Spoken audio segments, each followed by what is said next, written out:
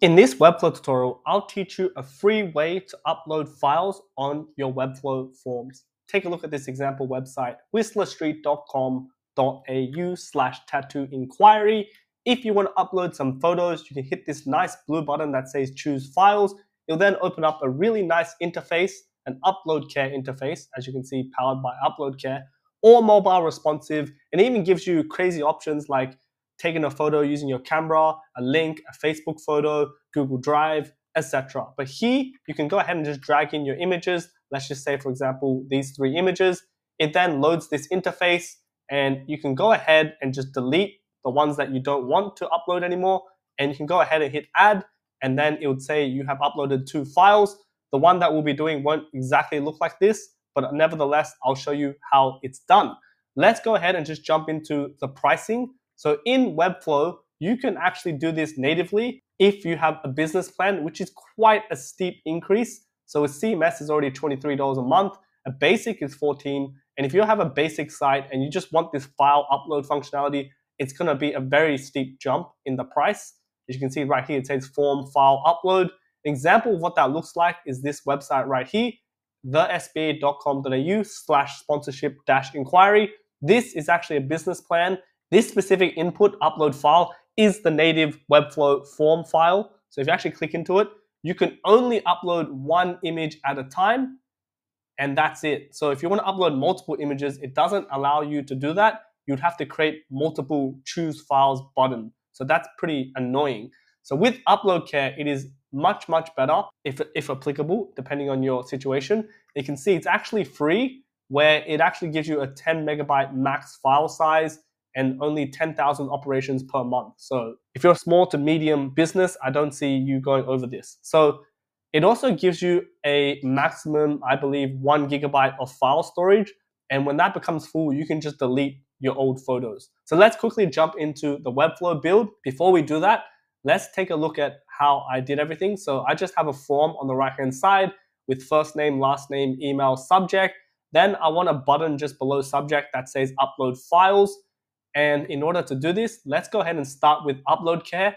We can go in and sign up for a new account, or you can log in if you've done it already. I'm going to hit sign up, and I'm going to go ahead and just sign up with my Google account. So I'm going to go ahead and hit continue with Google. You can also sign up with your email. And once I have signed up, this will take me to the dashboard. You'll probably have no projects, but we can go ahead and hit create new project right here. And we can go ahead and just give it a name. I'm going to call it Chungus. And I'm just going to leave it as built-in storage right here. I'll hit create. And once that's done, what you can do is you can go ahead and head over to get started right here. And you can go ahead and hit Webflow right here. Then you can hit this button right here, continue to Webflow guide. This will open up a new tab with clear instructions on how to implement Uploadcare. And in Uploadcare, there's many different interfaces, but this is the default one, which I'll be walking you through. So firstly, let me just run an overview of what we're going to do. We're going to go ahead and get the API key, a public key, to know that this is our Uploadcare account. So when all the images are being uploaded, it's going to be sent to your Uploadcare account. Below this, we're going to add a script to the project site settings. That way, it actually affects every single page on your website. And then below this, we're going to then add a code embed, and we're going to go ahead and just put some code linking our API key. Then below that is we're going to add another code embed inside the form element, and that's literally it for the basic setup. So let's go ahead and do everything step by step. So the first thing is I'm going to go ahead and just copy this code right here, and I'm going to go ahead and go back to my project settings by hitting this button right here, site settings, then back in custom code. I'm going to go ahead and paste this code to the header, hit save, and I'm also just going to publish my site. I'm going to go back into my designer view and back to the page. And then I'm going to go ahead and follow the next instruction, which is adding a code embed with this specific code. So I'm going to copy this code right here. I'm going to go back into Webflow. And in this specific case, it doesn't really matter where you add the code embed, but I'm just going to add it inside the actual form itself. You can see on the left-hand side, we have a contact form block right here with the form and then all the text fields right here. So I'm just going to add it somewhere here. So I'm going to go ahead and just add Command E and type in embed, hit code embed, and paste in that code. You'll notice it says your public key, so we need to replace this. So heading back into your Uploadcare page, we can go ahead and just open Dashboard in a new tab. And in this new tab, we can head over to our specific project, Chungus, and we can get the API key by hitting this tab right here. And we can go ahead and copy the public key by hitting this button right here, going back to Webflow and replacing that right here, and then hitting save and close. The next step is to add a form, which I've already have. And inside the form, we want to add this specific code right here. And this is going to be the upload button. So right now, I want the upload button just to be below subject and above submit. So I'm going to go ahead and add another code embed. And I'm going to go ahead and just paste that code in right now.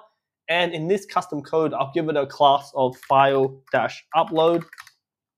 And perhaps I want this to be 1 rem margin top and bottom, like so. And maybe I'll put this as 100% width. And maybe I will center the button to the middle by putting flex. And maybe I'll add a background color of, let's say, this white color. And I'll put some padding around it, like so. And maybe I'll round it off and I'll reduce this background color to this. So that is literally it. So once that's done, you can publish your site and everything should be working. And this is just the basic setup, which we'll be covering in this tutorial. So opening in a new tab, you can see we have first name, last name, and then we have the upload file button right here. And let's go ahead and click that button. And right now, this is what the interface looks like. You can change the different interfaces by going into the docs, which I will not be covering. And we can go ahead and just drag in our images of, let's say, the lovely big Chungus. And you can see everything is there. We can go ahead and delete one of the images, or we can clear them all, and we hit done. And once that's it, we can go ahead and submit the form after we filled in the required fields. So let's say these ones right here, and we'll hit submit. And now it says, thank you, your submission has been received. Heading back to our email, you can see we have a new form submission. And right here, this is what it looks like. So we have the first name field, last name, email, the subject. You'll notice there's a bit random fields like field 5, 6, 7, 8, and 9 with empty. So you can actually go ahead and follow the docs. And this tells you how to get rid of those specific fields right here by following the instructions, which we won't be covering.